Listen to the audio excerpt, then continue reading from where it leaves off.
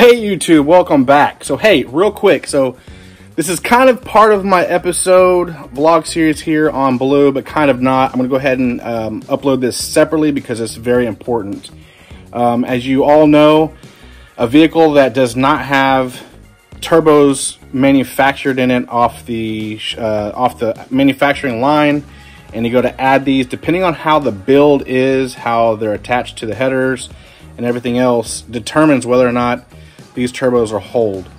And I'm not saying that, you know, Baloo's going to be doing wheelies, because I don't plan on him doing wheelies or a track truck or nothing like that. So the friction of it hitting the ground, the turbos falling off, probably not going to happen. But what's important in this video is I'm going to go ahead and show you how using a little bit of scrap angle iron laying around your garage or around your property, your house, put this together. It's a fail safe, and ultimately you're going to assure yourself that, you know, there won't be a heat crack later down the road if there is stress on your turbo. I know mine is not going to have that, but it looks good. It looks professional, and at the end of the day, it is assurance. So I can sleep good at night knowing that I don't have to wake up the next morning and experience a crack in my exhaust. So here's what we're doing.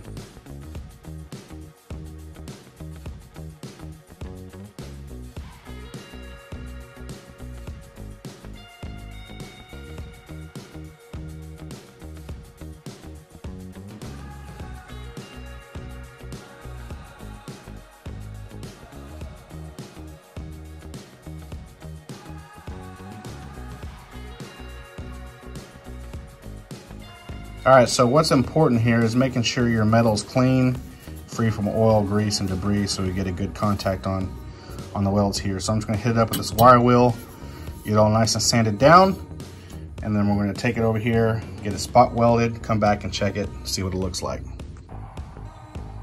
All right, so I got it held up right now by the magnets, but that's ultimately what it's gonna look like a little bit better now that it's trimmed off.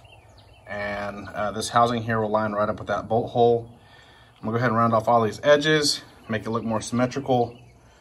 We'll get it all painted up, but then that's gonna be that bracket. Let's go over to bench side. Let's get it tacked.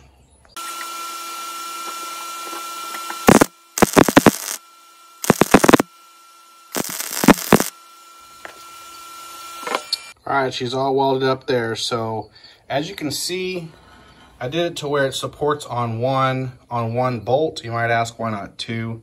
And that's just because I've already displaced this turbo at its lowest point, where if there's any type of friction or pushing down, this is as low as it's gonna go. So I'll bolt it in, okay? I'm gonna bolt this in here.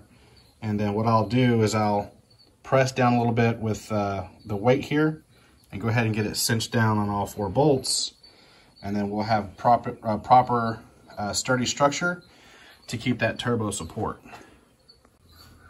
All right, so now on to the passenger side. So this one's gonna be just a little bit of a different setup. It will still have the 4-bolt attachment that I have here, but what I'll be doing is I'll be mirroring this just like the other side over here. The other side is flipped this way. This one's gonna be here. But instead of the cold side of the turbo, I have to attach this here on the turbo housing itself right here. So once I get that supported like that, what I'll have to do is go ahead and cut this bracket down. Let's see, get a good view here, about right here. And it's gonna be attached by this bolt right here for support. And again, that's just because of how this engine is placed. If you look at the center line right here, okay, it's probably over about a good 2 inches. So that's why I can't do it on the frame rail, which I wanted to do, and I went ahead and opted out on the block, and I'm just gonna go with the wheel wells because they are sturdy. So let's go ahead and get this passenger side here mocked up, and we'll be back. All right guys, so here's the washer that actually came off the housing right here. I'm just gonna use this to kind of mark where I want this completed. And I'll just use my step bit and let's get it drilled. All right, she's all done. So what you probably noticed here is I had to take a little bit of my sand disc here, the flap disc, and sand it down a little bit. But after the step bit got the hole done, it's ready to go. And then what I'm going to do is center down with these 4 holes here, 1, 2, 3, 4. First and foremost, we can get her all painted up, and then we'll attach it.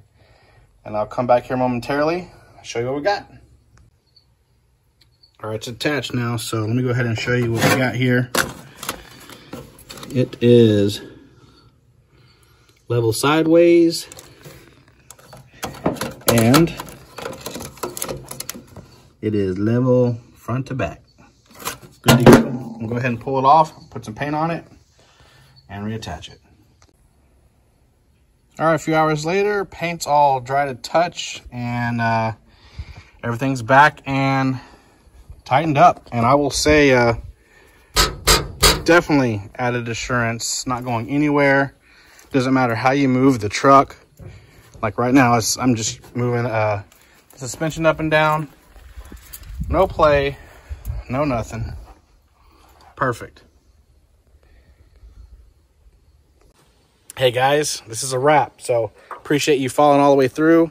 We're gonna go ahead and turn this one off for now. Add it to your favorites. I hope this helps everyone out there that had questions or couldn't find the particular video that they needed to help, support their turbo on their vehicle, depending on what they're driving. So again, it doesn't matter how good your headers are built.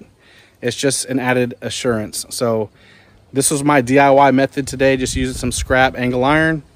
I hope it helps someone out there that's looking for maybe a chassis mount. Because you can do, engine mounts, frame mounts, of course.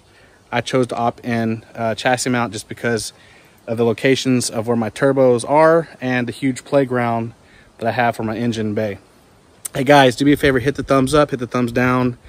Either one is fine. Leave the comments. It helps support my channel, helps the algorithm, and it just lets me know, guys, what you guys appreciate or what you don't like, what you need added information of. So thanks for following along today. I appreciate it. Today's video on how to support your turbo. Until next time, God bless.